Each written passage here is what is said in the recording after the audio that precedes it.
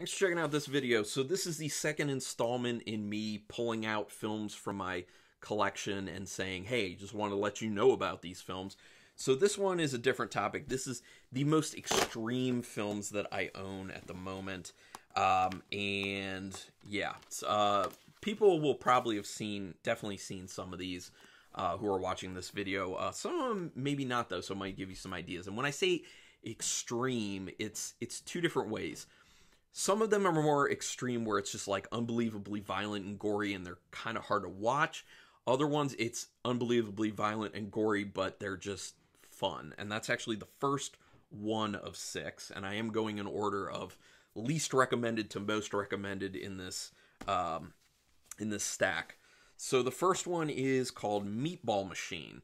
Now this is a Japanese film that's all about the gore, all about the fun. There was a time period, I was actually looking, this is put out by Danger After Dark. I thought maybe it was like Tokyo Shock, but no, it's not. So this came out kind of during the time period of just like crazy films. When Takashi Miike started getting really popular in the United States, they were kind of throwing out all these wacky Japanese films where it's just over-the-top gore and crazy concepts, and this is definitely one of them.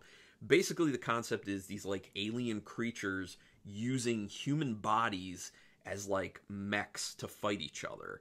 So basically they modify human bodies with some cybernetic components to create these crazy fighting machines. Well, and when the fighting happens, there's plenty of blood and gore and all that. So it's pretty fun. It's not a serious film at all, so it's not like too intense or scary or anything, but I'd recommend Meatball Machine.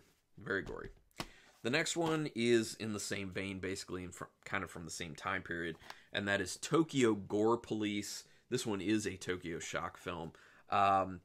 Pretty similar. This one's a little bit more close to disturbing than Meatball Machine was. It has more wacky concepts that have disturbing visuals, actually, but it's also fun. It's also over the top, and it's also super gory. So if you're into that stuff, I would also recommend Tokyo Gore Police. And for this one, I don't even need to give you a concept, really. The cover tells you everything. It's a woman who's fighting things with a sword, and they're crazy looking, like mutant type things. Just trust me. Check it out. It's nuts.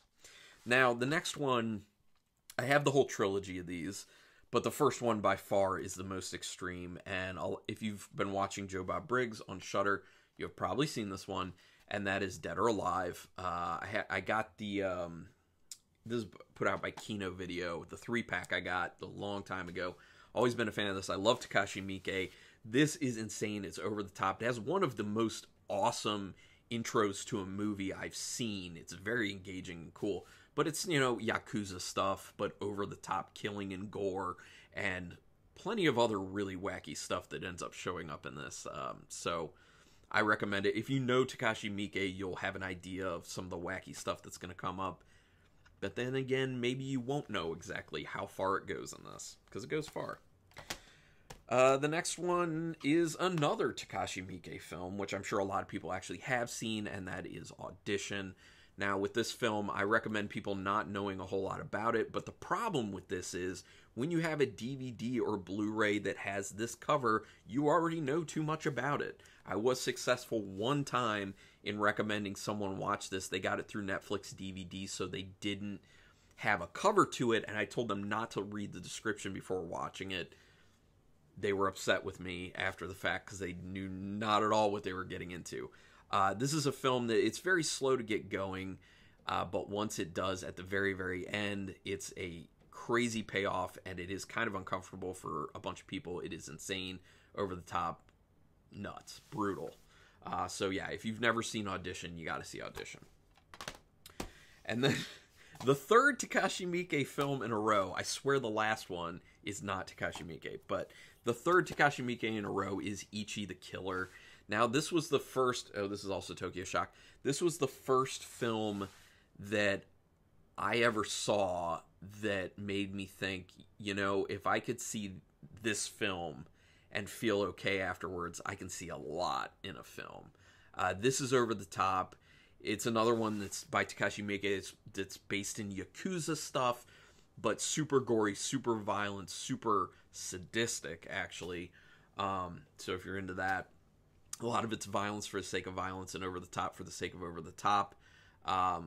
When a friend of mine introduced this to me many, many years ago, he said, I'm going to give you this movie, but watch it when you're alone and there's no chance that anyone will walk in, because if anyone sees you watching this film, there might be questions. I was like, okay. But it's a very good film if you can take super extreme and uncomfortable. There you go. And then the number one that I had a hard time getting through, but actually at the end of it, I was very pleased with the film.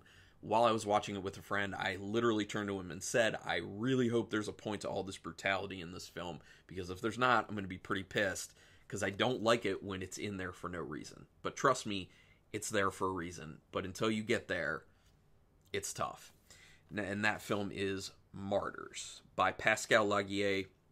If you've seen Incident in a Ghostland, that is also Pascal Laugier, and it has a similar feel to it, being super bleak, being very hopeless, humanity-wise, and rough and brutal, and yes. So if you've seen Incident in a Ghostland, it's even more bleak in Martyrs and harder to get through. But if you can get through it, it is actually a really good film, and I do recommend it. This is the most extreme film I own at the moment. Not because it's over the top with like gore and stuff, but the whole feel of it. Now, when this film was made, Pascal Laugier, who wrote it and directed it, had said that he had gone through horrible depression, and when he created the script in this film, he wanted to be able to take what he felt from his depression and put it into a film so other people could feel it. I think he did a good job. That's my top recommend on that one.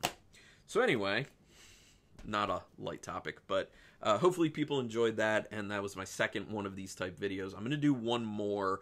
I don't know if there's any others I'm going to come up with, but hopefully you enjoy this. Put some comments down there, especially if you've seen any of these and your thoughts on them. Do me a quick favor, though. Hit that subscribe button. That's your best way to pay me back for doing any of this stuff if you like what I'm doing. And if you're already subscribed, hit the thumbs up just to let me know you're still watching. But thanks, everyone, for checking this out. And until next time, keep it brutal.